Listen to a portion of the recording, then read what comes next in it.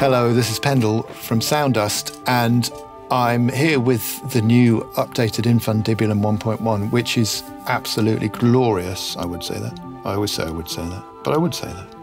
Anyway, what I'm going to show you is one of the new features which has been often requested, and it's always been doable, but I've just made space for it to actually work now. So let's just play. This is all about how you load your own samples. It comes with loads of sample sets already preloaded, but I'm going to show you how to achieve your own sample loading.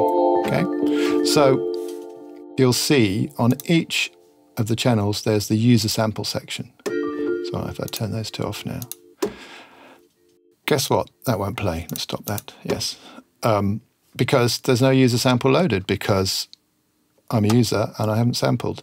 So this is how we do it. First thing, click the spanner at the top, which opens up the kind of the gubbins of the machine. It should automatically open up to a view something like this, because that's how I've set it. If it doesn't, click on the mapping editor. That's what you want, okay? And then if you go to be doubly sure, go to Expert over here, and this shows you all the groups that are already in there. And then if we go to the very bottom, you can select the user sample that you want to load, just to make sure that you have the right group editor. If you load up the wrong one, you'll get some other stuff, okay? So you want user samples. I'm now magically going to drag a sample from over there somewhere into here.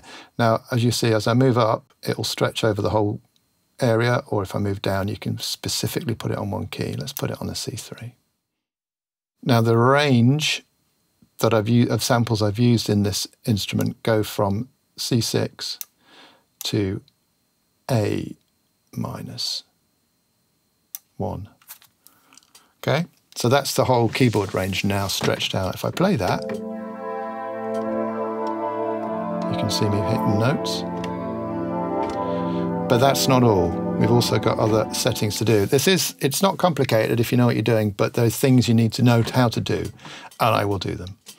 Also, you can adjust your volume here as well. So if it's too quiet or too loud, you can set it here. Let's just leave it on 0 for now. There we go, or 0-ish. Okay, next stage is we need to set start points for the sample and loop points. And to do that, double click.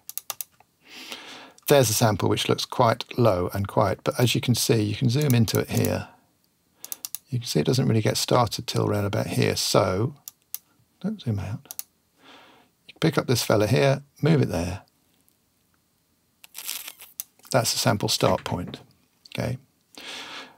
You'll see this green line here as well, and that is how much we can adjust the sample start point.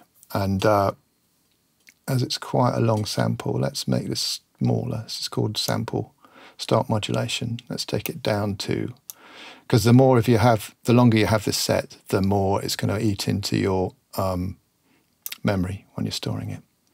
Okay, we also we can set the endpoints here as well if we want. Now to make a loop, hit the 1 here, doink. That makes a loop over the whole sample. But for this particular instrument, we need to have a very small loop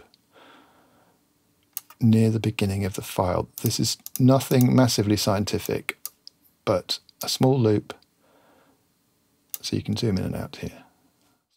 But we'll go about that size. Also, you might want to use the crossfade here as well. So if you don't want it to click, a bit of crossfade. Sometimes it will click. Sometimes you want clicks. But that's where you adjust that. And that's it. If you want to get out of there, click Mapping Editor again, still there. You can put as many samples in as you want this way, but you'll have to do the same thing for each sample. Okay, so if I now click out of there, that sample should be loaded, and these controls, so that's sample start point, that's the loop length, and this is the loop start. Okay, so that should, okay, it's a little bit quiet, so let's go back here again and just take that up. Sample start here.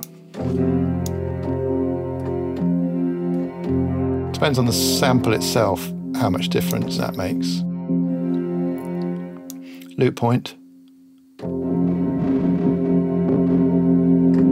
There, so you can hear it, tiny loop. And then you can move where the loop is.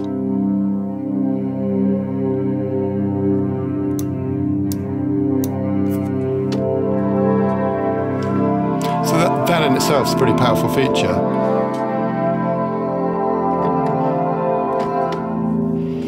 That's always there now, once you save it. So you can, if I go back to an original sound, and then back again, still there. Possibly in the wrong key. Let's add in some other sounds.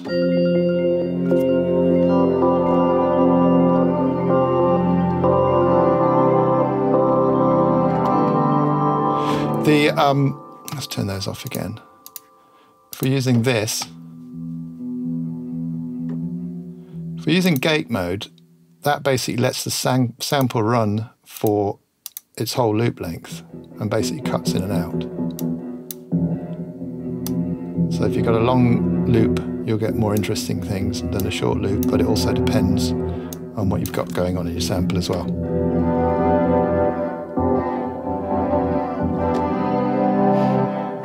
So you can do that to all three of the oscillators. And you can make, make as many of your own instruments you want this way. What you need to do is save, though. So click on the savey icon there, save as, and then just give it a new name here. My sample. If you save it as patch only, as long as you don't move the sample, it should find it for you every time. If you save patch and samples, then it'll save all of the samples every single time, which will leave you with a lot of saved samples that you don't need. If you do save instruments under a new name, you'll lose the original snapshots because they work by the name of the actual NKI. So the thing to do is then load them in the way shown in the other tutorial. Spanner, instrument options, snapshot, and then it will show you the folder where everything needs to go. So there you go. User sample loading in the lovely Infundibulum 1.1. Thank you very much. Bye-bye.